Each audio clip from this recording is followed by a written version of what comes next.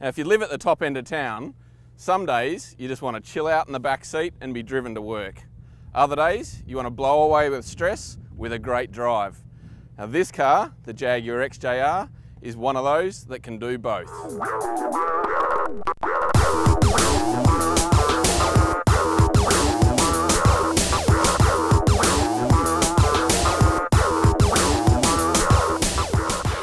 Strange and contradictory territory for a limousine to be a sports sedan, and only Mercedes-Benz is the other rival that does it.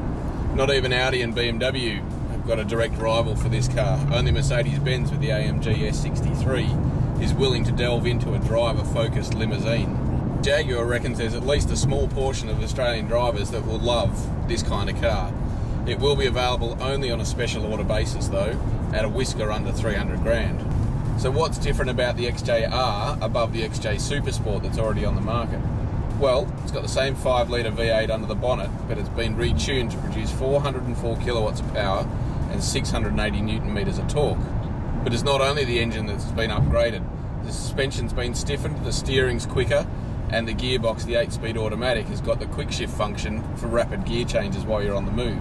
And you can feel those minor changes in the way it drives. The suspension is definitely stiffer than a normal XJ, and even on the smooth roads it's got a little pattering element to it that lets you know that it's capable of something more than just cruising.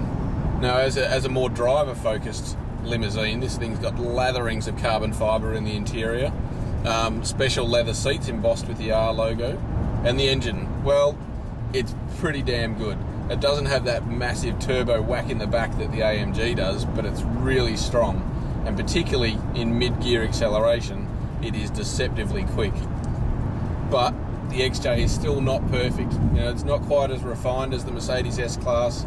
Some of the interior treatment's a bit chintzy and a bit too chrome, and the ride and the quietness isn't up to the scratch of the S-Class. But if you do like to drive your limousine rather than sit in the back seat, this thing is a pretty good alternative.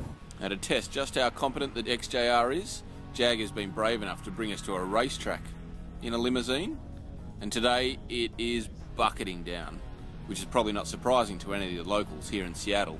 Now, this big beast is pretty rapid in a straight line, which you'd expect, but it's surprisingly agile in the twisty stuff too, because of its low curb weight thanks to aluminium underpinnings. However, trying to tame 404 kilowatts on a wet track certainly created a few hairy moments.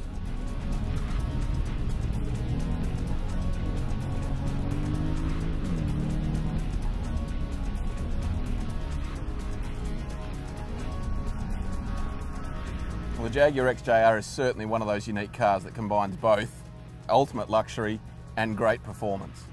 So, now that I've got the driving out of the way, it's time to go home in the lap of luxury.